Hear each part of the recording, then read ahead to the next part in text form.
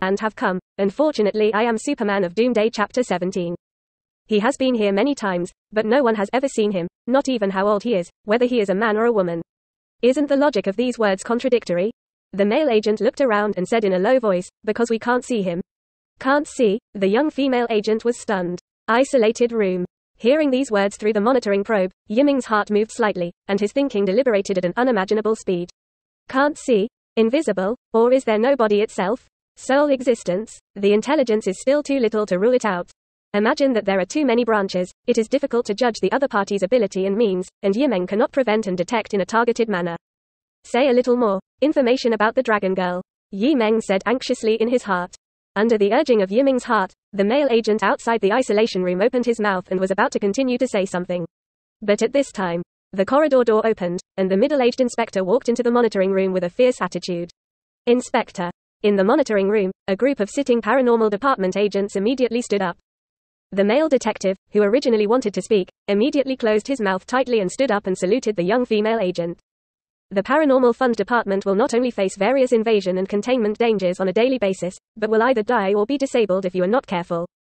But what is even more devastated is the spirit, and many agents are directly arranged into the spiritual hospital after experiencing various supernatural events that are unbearable for humans. Therefore, under normal circumstances, the Paranormal Fund Department prohibits discussing supernatural events in private, let alone disclosing them to ordinary federal citizens to avoid causing social panic. Nothing special happened, did it? The middle-aged inspector swept his gaze, and then looked at the silver-haired boy lying quietly on the bed through the one-way viewing glass window. Nope. Our male agent shook his head and reported, this student. Treat us here as a hotel, sleep until now. The middle-aged inspector bowed his head, glanced down at the watch on his wrist, and spoke in a deep voice. All cheer up, it's almost time for the appointment, that one is coming. The patron saint of the Eastern jurisdiction, the leader of the invasion of the containment inspection, the dragon girl who is juxtaposed with the people of the motherland. Coming to this branch soon. Every agent in the supernatural department was in a cold heart, neatly lined up in 2 rows, as if greeting some god, standing motionless in the monitoring room with solemnity and awe. The paranormal division was so quiet that the needle could be heard. Time passes minute by minute. When 10 minutes passed, it was about to come to 6:30 in the evening. The young female detective opened her eyes wide, stared closely into the corridor outside, and glanced at the sub-department entrance of the surveillance video. She did not see any approaching helicopters or vehicles, nor did she see any moving creatures approaching. The young female detective continued to wait patiently, and when she arrived at the appointment time to apply for testing, there was still no movement in the surveillance video and corridors. The young female detective was surprised and wanted to speak, but in the next second, she was speechless, and her thinking was like being fixed by some mysterious force.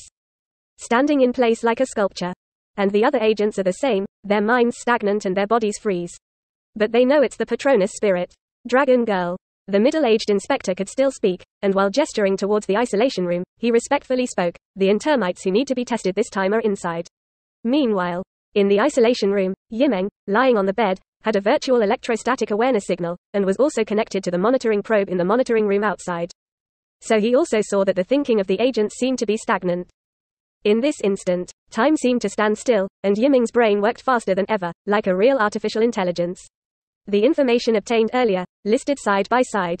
No one can hide from him. No one has ever seen his true face. Able to descend across distant territories. There is no body. Ability is related to thinking. The other party, should it be?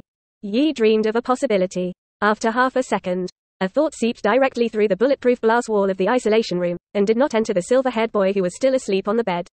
3 more seconds later, that consciousness quickly receded like a tide, and a neutral divine voice sounded in the middle-aged detective's mind. There is no problem with him. In addition, members of your branch show no signs of intrusion. Quote, I see. The middle-aged inspector was visibly relieved and said, you have a hard time running. The dragon girl did not respond. The other agents around them breathed a sigh of relief, their bodies shook involuntarily, and their conscious thinking was liberated from the state of suppression and stagnation.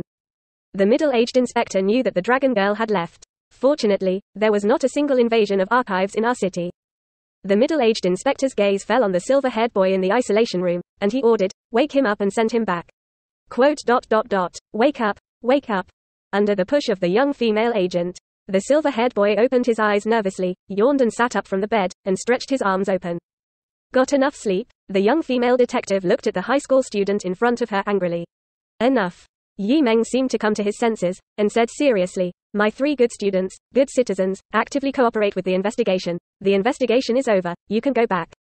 The young female agent was speechless for a while, and slept in the containment isolation room of the supernatural department, which was really heartwarming. Yimon. She secretly wrote down the name. ... When Yi Meng was put down by the car, he took off his black blindfold and found himself standing alone in front of the school. However, at this time, it has changed from day to night, and bright lights have been lit up everywhere in the city. Don't reveal to others what you went through today. The words of the paranormal agent driving the vehicle still lingered in his ears. Yi Meng sighed lightly. Today's things need to go back and digest it well.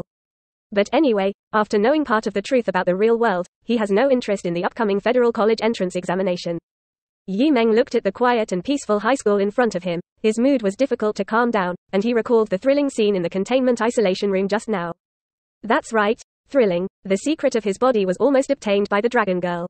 Fortunately, Yi Meng speculated about the Dragon Girl's ability means half a second ago telepathy. Only thoughts cannot be seen, can cross long distances, and affect the thinking of others. In the face of powerful telepathy, naturally no secrets can be hidden, and thoughts and even memories will be directly read. Upon realizing that the Dragon Girl may be a possessor of powerful telepathy similar to the mutant Professor X, instead of choosing to resist, Yi Meng divides the sense of self in his brain in 2. It is a common split disk operation for computer storage. Yi Meng places a part of his consciousness that has been appropriately edited as a base plate on the surface of his own brain. The other part of the real self-awareness and hidden secrets is temporarily transferred to the brain's secret blockade. In this way, when the other party detects itself with telepathy, it reads the basic disk of Yi Meng's brain, and what he thinks, and even remembers is edited. The Dragon Girl was deceived just like that. Of course, divide the brain's consciousness into disks. Except for Yi Meng, who has obtained artificial intelligence characteristics, it is estimated that no one in this world can carry out such inhuman operations. Within 3 seconds of being tested in the isolation room, Yi Meng and the Dragon Girl played an air game. Telepathy met artificial intelligence, and the final result was obvious. This is also Yi Meng's first battle in the real world. Narrowly 1-0-0-2-1 destroy the Avengers. Late at night, Yi Meng returned to his single-family house, took out his mobile phone, and saw concerned text messages from several people.